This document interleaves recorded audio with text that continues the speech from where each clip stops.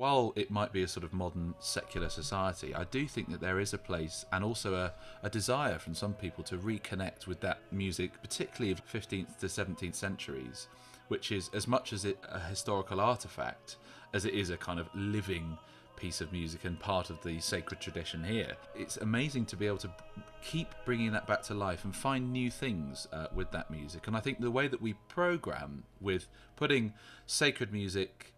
alongside either secular pieces or contemporary pieces, it gives it a lot of perspective, and therefore people, I think, whatever their personal faith is or isn't, they are able to connect with the music at their level. It's an interesting problem to have, but we try and approach it from both a kind of academic and also just a purely musical sort of audience listening perspective as well. What do we think people want to hear, and can we present that to them in a way that they'd like to then hear it again?